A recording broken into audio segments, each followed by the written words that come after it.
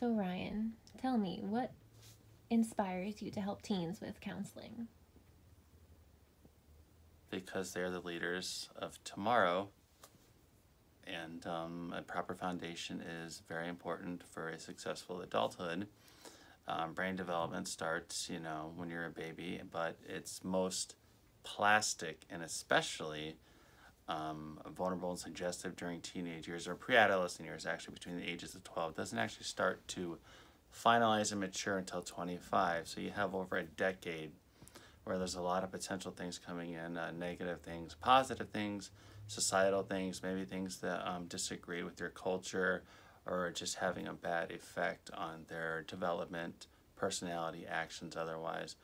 I've seen that a lot. I've been in the schools for nearly a decade, as well as myself.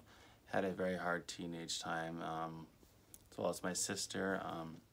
So I'm very interested in family dynamics and helping children not become their worst possible selves and become their best possible selves and do it with more confidence so they in turn can turn around and teach that next generation behind them.